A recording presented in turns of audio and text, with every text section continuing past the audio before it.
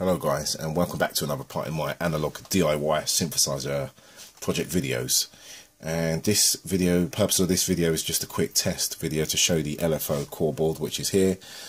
There is another revision on its way to me, which is a version 1.1. I did make a few mistakes, but it's pretty much 97% okay. There's a few little things, bits and pieces that I missed out, that, to be honest with you, it's still functioning very well. So what I'll do is, in the second half of this video, I will just show you a quick test video. What I'm going to be doing is testing this via mini brute. So I'm going to send the control voltage in from the FO to the mini brute. We have three controls here. We've got a range. This is hooked up to the range, so we can add another capacitor in parallel to give us a lower range.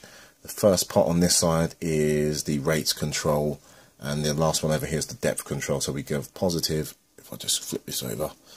So what I have here is positive modulation going in one side, negative in the other.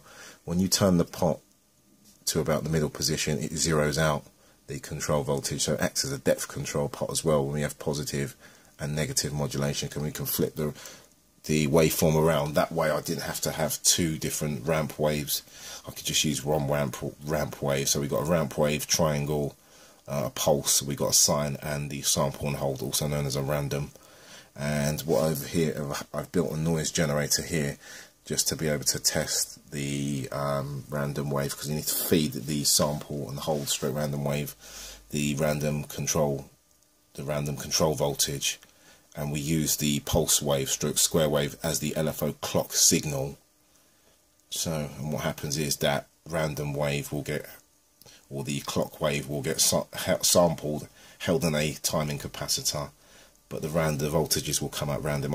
Sorry, I can't explain too much technical in depth of how that works, because I actually don't know it down to a T, and I don't want to give you false information. Anyway, in a nutshell, it's all working good. I'm going to show you a quick video. Like I said, in the second half of this video, I will show you this all working on the scope, and you can hear this in audio as well. Alright, anyway, catch you on the other side.